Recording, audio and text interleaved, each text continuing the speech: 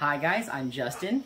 And I'm Nikki. Welcome to Potato and Bok Choy, our personal podcast for Nikki Marina and I to share our wonderful ideas and share whatever's on our mind this week. Yeah, so we're going to just be talking about basically nerd shit, right? Yeah, pretty much like what you usually do in your live stream. Except more like, okay, we have it here. It's actually just us and like actually organized and somewhat organized. Like somewhat organized. Our off the cuff thing always seems to get people's attention and they like it. Yeah, for some reason. But yeah, I'll let you. You take the lead on this. So this is our intro episode. This is more of like, hey, get to know us. What you should be expecting from our little channel. Honestly, this is something super serious. It's fun. We'll be getting into like Marvel things when they come up, DC hating when it comes up, and lots of DC hating. Always. And yeah, but today's episode is just going to be about how we got into comics and nerddom, from comics, manga, anime, and even funny how we met. Yeah. So let's start off with you. How did you get into comics, ma'am? Well, basically, it started from a pretty young age. As you know, and as a lot of my following knows, we were pretty poor coming up. Living off of Westheimer, I would say, like around that area, and we had like no money, no fucking money, and one of the only things we could do for recreation was go to Barnes and Noble. And we couldn't buy the fucking books because we fucking poor. So, it's just the expensive library. Yeah, and so I basically lived in like the young adults section, which was adjacent to the manga and comics. And so I would read like Nancy Drew, Hardy Boy, Series of Unfortunate Events, and I would hop over to the comics section. And some manga I touched a little bit, but it was mostly like the superhero comics, like a little DC and Marvel. But I gravitated towards Marvel way more, especially Peter Parker.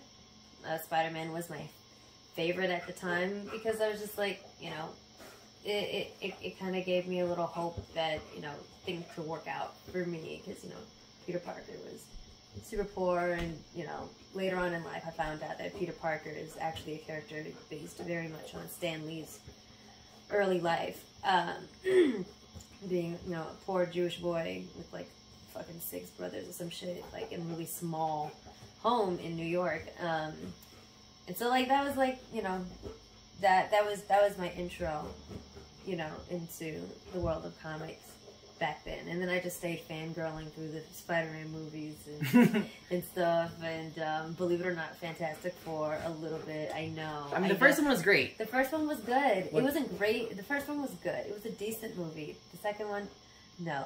But our villain is a cloud. Yeah, Galactus is a cloud. Like the fuck. But yeah, and I just stayed very. I read comics in like my early high school years, but I think I'm definitely more of like a movie person. Mm-hmm. And so when the MCU kicked off, like, oh, that's my shit, So I'm a huge fan of cinema and stuff. So that's how I got started. That's cool. I mean, like, how everyone gets to comics is so fun or funny how they get into it. Like for me, it was through Brian. Like my older brother, he didn't get me into comics, he had comics, and he did the typical big brother thing, like you can't touch it, you can't see it, you can't have it. But, it was also, he grew up in the 90s boom where like comics were like these big collectible things because no one really knew what made them collectible. And so like they started foiling out these comic book covers, and he had a bunch of them just waiting, and they didn't amount to much of anything. So I just ended up taking some of them. And they were pretty cool. Read some of them, and honestly, I didn't grab. I went through like all of the big ones. Like I went through DC, went through Marvel. There was this other one. I'm not sure if it was Dark Horse or Atomic Comics, something like that. And I stuck with DC, and just like you, I kind of resonated towards Peter Parker, just because I grew up with the animated series and the cartoons. Like for me, my actual first introduction was the 1990s Iron Man, and just like, you know, seeing him pull the suit from the ground into armor, I was like, that is the future, and this needs to happen today. So, got interested in that. Then I started finding out who was Iron Man, who are these characters. When the internet finally made the big hit in like the 2000s, when everyone had very good access, you know, Wikipedia was my friend. I found out so much more about all the characters I never knew about. Like, honestly, like right after Spider-Man, Spider-Man, Spider-Man. Mine is, another favorite of mine is actually Nightwing, and then Moon Knight, because I just love their fighting styles and everything, and I actually found out so much more. And, you know, that's how I ended up being able to do that. And still, even when we were in high school, being a comic book nerd wasn't that cool yet. You know, it was still it was still on the hush-hush. But, you know, if you brought comics, someone would be like, oh, nerd. Not at our place, not at our high school. You know, just be like, oh, you got comics. Yeah. Cool. Or, like, you get those uppity girls, like, hey, you comics. And, from that point on, I would just do the same thing, go to Barnes & Noble's, what's that other bookstore called? The red one, the Borders. Borders. I would stay at Borders a lot. Borders, that's right. That was the one. Borders, Half Price Books, wherever I could find a place that would have comics or like manga or anything, I would just go into and read for a bit if I could. So yeah, that's pretty much how I got into comics, and how my wisdom grew so fast. But now, how did you get into anime? Because I do love this story. Oh my goodness. Yeah. So, you know, we all started on the same anime, I feel. Like Pokemon, Digimon, Yu-Gi-Oh!, you know, the Monster Battle, you know, anime of that time, you know. Like Monster Battle, that's a good way to make that genre. Dang, that's a nice title. Yeah, I call that the Monster Battle trilogy of millennials, that millennials were raised on. It's the Monster Battle trilogy. It's Pokemon, Yu-Gi-Oh, and Digimon. I mean Trinity. Trilogy, like what did I say? Trilogy. Trilogy. Like they're like one after the other. They're the Trinity. Yeah. Did I say Trinity or did I say trilogy? Trilogy. Oh, like... whatever. Trinity. That's the Trinity. That's the Trinity of Monster Battle anime that we all started on. But my first obsession was Inuyasha. And oh my god, that was my first obsession with Inuyasha. And it was back when we had MySpace and we were all like HTML coding experts. And I remember my MySpace. You remember my MySpace. It was decked the fuck out in Inuyasha, Kagome, everything. Yeah, this color scheme was red and white.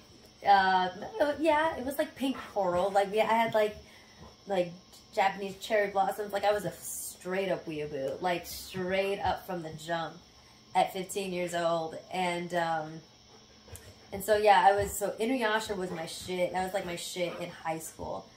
And I would watch Dragon Ball and stuff at Adult Swim and shit, when I was able to sneak to turn the TV on that late, in cable, but we lived in an extended stay motel, so it was super small and I couldn't get away with it a lot. I usually was trying to find Teen Titans anyway, but anyway, and so that was my big thing in high school. And then I took a break because I went to the Air Force Academy and I just didn't have time. I didn't have time to enjoy much of anything. I just didn't. All I did was study and DD and study and DD and try not to fail and then eventually drink. But then the Inuyasha final act came out and then I dove back into it. I was like, okay, finish the final act. And then I took a break because as you know, life happened and and I was just so busy. And then I was diagnosed with PTSD in 2017. And I know you started you had been watching anime basically this entire time. And you started reintroducing me to anime that you thought that I would enjoy, because I was like watching the same few shows over and over again, which is, you know, a big symptom of like very severe depression and anxiety, and just PTSD in general, is just like not wanting to try anything new. So all we watched was like 30 Rock and The Disastrous Life of Psyche K, which is like one of the first animes that you used to bring me back in. And then you introduced me to ones like Seven Deadly Sins and then My Hero Academia, and I really, really latched on. Yep. Yeah. And I, you know, as everyone knows, as the world knows, I latched on very hard to My Hero Academia, and that, I mean, that just threw me back into the world. That just threw me back into the anime world over the last, what, 4 years? 4 years? 4 years, so? yeah. 4 years over the over the past 4 years. It just threw me back into that. That world, and now here I am. It's a huge part of what I do. Huge part of what I do, and you know, like we're watching anime all the time. So. Funny enough, yeah, we actually had an anime on right before we started Death doing. Note is literally paused on the TV right now. It's Halloween season, man. I feel like this is appropriate. Yeah, true. See, again, like how I got into comic books, my introduction to anime was through my older brother, because, you know, I pretty much, thanks to him, I got exposed to a lot of other stuff that I wouldn't have been able to until, like, way later in my life. But, you know, I found out about Dragon Ball Z first, like, because again, 90s, like, the whole theme song, Dragon, Stop the Dragon, it's, like, epic. But, you know, I also was introduced to Ranma, is it Ranma 1/2 or Ranma half? I don't know. That was a very mature anime that I did not need to see at a young age. Most anime are pretty mature. And then Fist of the North Star. Like, I found so many weird animes because of him. And Just Girl, that's another anime movie that is bloody, but it's pretty cool. And you know, I found those out at a younger age. But like, of course, same thing with you. Pokemon, Digimon, and my overall favorite, because of the card game, Yu-Gi-Oh! And because of that, I was able to kind of branch off into other things, because like I've seen some weird ones that came on for kids. Like there was Fighting Food Fighters, I think. It was a very weird one. Shaman King, which has its, you know, which has its like Redux in Netflix right now, and you know, a bunch of other ones. And you know, every once in a while I'll take a break from anime and come back to it. When I was in middle school, high school, because like again, it's so lame to watch those Japanese cartoons. Right. Like, you know, funny thing, I would still kind of use some of those things. I would still use some of the things I saw in anime and emulate them in real life. Like, you know how some kids did the Naruto run? Yeah. I did the Sasuke sit. The Sasuke sit was... Which is pretty much I had my hands clasped above, right in front of my face. And it made me kind of, like, it made me seem like I was thinking, but it was kind of like a way for me to, like, hold down all my overactive energy and my anxiety into, like, a one place, like, Makes sense. Yeah. I do the anime push-up with the little glasses all the time. You gotta do it like this. You have to do it like... I've seen it where it's like, you know, like where the fingers aren't down. I've seen that too, but this is like, no, if you're the way. For me, as a One Piece fan, there's one way I do every once in a while when I'm just feeling like super dumb with things. I'd like do it with the palm of my hand, where it's just like, you know, you just fix the edges, and it was so stupid, but it was like, it felt cool. I prefer the Kyoya Otori method. Wow, that's so cute, but it's... The Kyoya Otori method. Now, they can only make lenses that can kind of like glimmer, like as you do that, they like, no, like... They make those. They do it literally for weebs, like... I thought that was like Photoshop. No, they make those. They literally make those. It's hilarious. But anyway. Yeah, but then later on I found back into old school Dragon Ball, which made me appreciate Dragon Ball Z. Then I went into One Piece. Oh god, I went into One Piece. Yeah, you went into One Piece. Like, you went in. I went in, and I still go in every once in a while. I dip my toe in, I wave high, and I go back out. Because I can't stay there too long. We're at 1,000 episodes. Cannot do that. That's insane. I I haven't dove into that. I don't know when I'm gonna be ready to, but I mean, honestly, whenever you want to, we can. I'm just saying, it's a lot and it's long. Yeah, I know. I'm trying to wait till like there's absolutely nothing. I don't know if that time will ever come though. I'm just gonna have to fit it in because even when My Hero is on a break. Well, maybe now that My Hero is on a break. Yeah, I don't know. Nah, man. I guess a discussion for another time. Nah, that's not what happened. But then, I ended up, and because of Hulu, I ended up, I found One Piece was on Hulu, and that introduced me to, like, a bunch of other ones, which were, like, pervy animes? Yeah. So many. I know, it's like, Oh My Goddess, and that's when you actually, like, caught me watching one day, because you were staying with me at my parents' house, and I was just like watching anime. You were downstairs, and I'm like, "What are you doing? Are you watching anime?" I'm like, "No." Even you as my girlfriend at the time, I was like, "No, don't look at me." Oh my god. No, nerd. But yeah, and that's pretty much how I got into anime, maintained, and just stay with it. It's again like one of the key things I kind of like enjoy in life because it's always better than live television because it's not boring. Well, and also we came up in the age of like when hand-drawn animation was at its peak. Ah, yes. Like as far as like American, we came up like in the heyday of DreamWorks and like Renaissance Disney. We had movies like Hotel Dorado and Prince of Egypt. Dude, we had all of the 90s, like, DC animation. That was fire. We grew up in the heyday, I think, of hand-drawn animation, and nothing, like, as animation has evolved to computer animation, which is not bad, but to me, as a 90s kid, it's not the same. Like, there's nothing like hand-drawn, and I understand that, like, it's cheaper, it's quicker. Like, this was the natural evolution of things, but anime is kind of like one of those only outlets where we can still enjoy hand-drawn. Yeah. For me. Yeah, I agree. It's just, like, the best thing about anime is that there's so many different artworks. Like, sure, some do follow, like, a certain style or a certain way of flowing, but then you have some that come out of nowhere with this, like, very, like, looks like watercolor. Or there are some that are very sharp. Or, like, like, off the top of my head, you have, The House Husband, which is very different because it's more like the way it animates. It's comic book style, where it's, like, stills. Well, I don't even think you can even call that animation. But then you also have, like, other ones, like, right now, they're, like, more, like, very CGI, and the other ones that are just... Well, like, Your Lie in April is stunning. Attack on Titan is stunning. Like, that animation is, like... I, of course, I watch for the story and everything about it, but Jesus, the animation is just mind-blowing.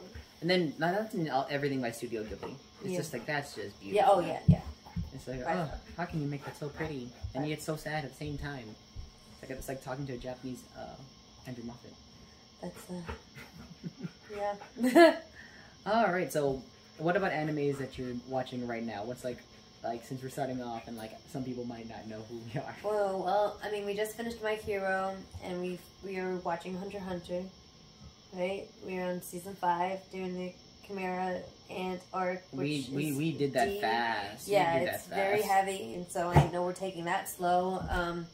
We just finished Black Clover, so we're waiting on that. Life Lessons with Uramichi Onisan. Onisan, yes. That shit, hilarious. What else are we watching? We're watching Miss Kobayashi's Dragon Maid. We just finished 7 Deadly Sins. Oh. I fell asleep on the movie. Yeah, I did too. We need to finish that. We need to do it again. Like, it wasn't because the movie was boring. It's just because I was tired. Yeah, it was late too. It was late. We started it late. We did a binge, and then we're like, "Oh, cool, let's finish this." Yeah, we were just really too ambitious. What else am I watching? We're watching Zombieland Saga.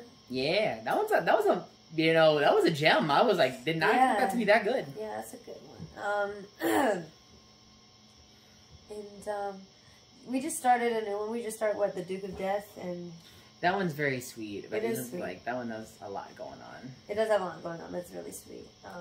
So by what you mean by what I'm watching, it's what we're watching. Oh, no, I'm watching some without you. Oh, you are. I have to do my job. Oh, yeah, you do. You do that. Yeah, for those of you who don't know, a lot of my followers know that because I'm a jumpy bitch with a complex PTSD, Justin very often vets anime before he lets me see them. Like, he didn't let me watch Attack on Titan for several years until he gave me the clear in, like, 2019. Honestly, I was surprised how well you took that one. That was really shocked. Yeah, I was damn. honestly like I was fine with that. It's Your Lie in April that I haven't been able to finish, and that one is the only one that I'm actually worried about. And you didn't let me start that one for a long time. And I know you still won't let me start Violet Evergarden. I feel like we're up to that point, but honestly, we've been doing so much. Yeah. There's so much. So, I think that's all those are the big ones that I'm watching right now. Yashahime. Oh my god, how could I forget? Yashahime, which is basically the sequel series to Inuyasha. Of course, why would I not be watching that? So, I'm watching that. And Black Clover. Yeah, I said that. I think I said Black Clover. But yeah, I think that's what I'm watching. And if I think of something else that I missed, I'll blurt it out. Like, what about you? I've been watching a lot of Funimation, though. I've been watching Vanitas. It's a very interesting vampire anime. It's not like very stereotypical vampire. It's like, oh. And, I do a lot of, like, one episode hit misses where, like, oh, seems interesting. I watched the first episode, like, oh, that's a dud. Do you decide at the end of a first episode? Usually. Because a lot of people are like, I personally, like, I like to give things a chance. Like, it's not a great sign if you don't have me hooked by the first episode. Because most good animes, like, they can hook you in one episode, but I usually give it 3. For me, the thing is, I cannot allow that much time to go by. And, like, wait for, like, sometimes it'll be a new anime. Like, it's, like, fresh out. I'm getting it week by week. And, like, I will watch the first episode. If it's good, okay. Then I'll start reading the descriptions. Because, like, if you pass the first episode, okay, we go through. If you go through the second, and, if the first episode is a wash, and, I'll start reading your descriptions only. I'm like, all right, worth it? And then I'll look at reviews, look at the artwork, if it's interesting. Like,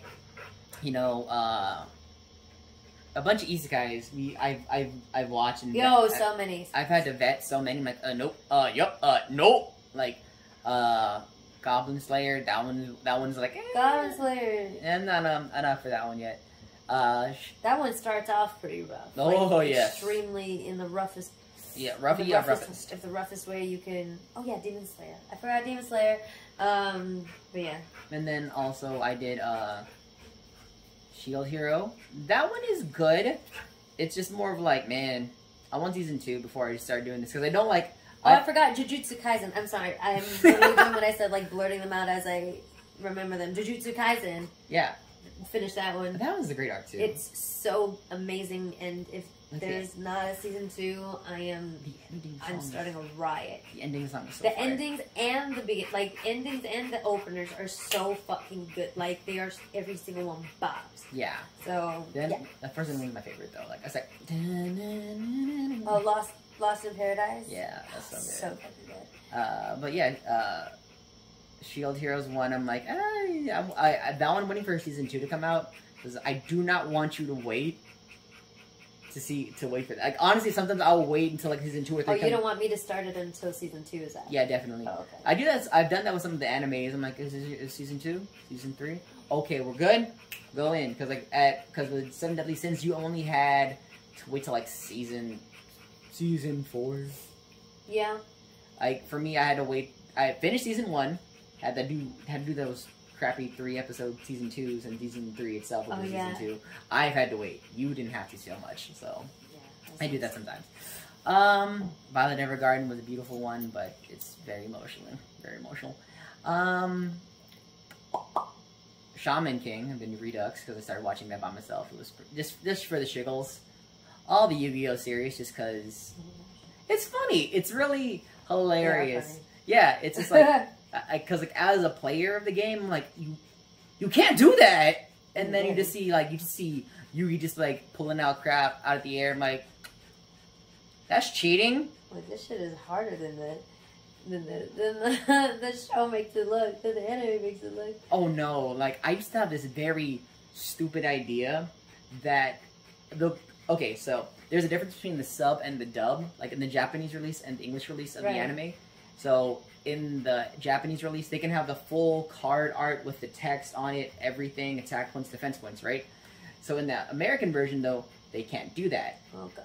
Because that's considered a commercial. And for legal reasons, they can't do that. So they'll 86 a lot of the stuff and just have, like, for spell cards, it'll just be the picture of the card and the spell symbol, or the picture of a monster and, like, the attribute level and attack and defense points, whatever. And the thing is, though, I thought you had to memorize that. Oh. Like, I thought there was an encyclopedia or something that you just had to have in your pocket, or like a database that you can look up and just know what your cards do. Just a mind palace. Yeah, just off the cuff. And that's why I was like, you know, compared to that, this game is easy. Because I thought it would be like, I have to know what this random card does that someone gave me that I rarely use, and I just have to make it work. How can I not just BS that? Random thought. Sometimes when I post videos with you, I know one I did when we did together at Comic-Con. Mm-hmm. Once in a while, someone will come on there in the comments and be like, I'm pretty sure I played him in Yu-Gi-Oh! Once. I'm pretty sure you And I'm like, have. you very well may have. I'm sure you did, because Justin has a very distinct face, so... Do I? Yeah. So you probably did. So that's really funny. But anyway, moving on. Well, that's it for the animes, at least, that I've been watching privately on my own and betting. Oh, and Prince of Tennis. That's just a love of mine. Oh, and When You Hate. Kuroko no Basket. Kuroko no Basket. Oh my god. It's so cool. A whole episode just dedicated to that. Honestly, a whole episode dedicated to that. It's so great. All right. Now, to kind of wrap this up, I wanted to go over how we met, because it kind of ties into like how we got into comics and how we did this. So, mi amor, you take the lead on this one. Oh yeah. Yeah, you got this one. Yeah. So so we met in high school. Was it? We met like junior year. We met junior year AP US History. I remember.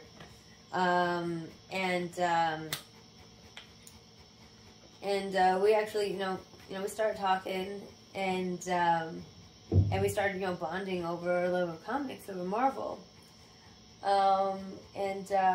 Making jokes and stuff back and forth. I remember, like, it was, that's so funny. Like, that's what our flirting consisted of. That's so funny. I remember that now. Like, it's all coming back to me. And then I remember Justin asked me, he was like, have you ever read Infinity Gauntlet? And I was like, no, that's one I haven't read. And he's like, oh my god, you have to read Infinity Gauntlet. It's so dope. Like, it'll blow your mind. It's like the best. And so he lent it to me. He lent me his copy of Infinity Gauntlet, and I took it home. And I read it at home. I read it at the gym. I read it, like, in class, like in biology, with Teresa and Dick. Ramon. And I finished it really quickly, and I returned it, and I was like, oh my god, this is the dopest thing ever. So that kindled, a friendship, whatever, and we eventually started dating. Almost 13 years. Come November, which is like next month. Yeah, that's basically how we met, and how, like, Marvel and stuff and comics ties into that. Which is why I've, everyone knows my obsession with the movies Infinity War and Endgame. Besides, the entire MCU as a whole. And besides me just loving the movies, I'm like, yeah, it's because it means a lot to me, because that's, Infinity Gauntlet, that storyline, like, that's how we met, like, that's how we started, that's what we first connected over. So when Infinity War and Endgame came out consecutively, it was a big deal for me. And obviously it was a very big deal at the end of Avengers when Thanos showed up in the after credit scene. I was absolutely like like I screamed. I was like, oh shit, it's going down. So collectively lost our minds. Yeah, I was like, fuck yes. So yeah, that's how we met, and everyone loves this story. Yeah, nerds together forever. Yeah. Yeah.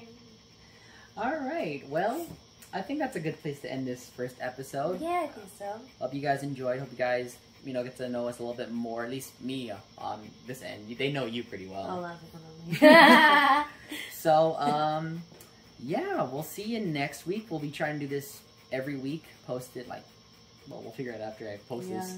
And yeah, guys, we'll have fun. All right. Well, this is Justin. I'm Nikki. And this is Potato and Bok Choy. Peace.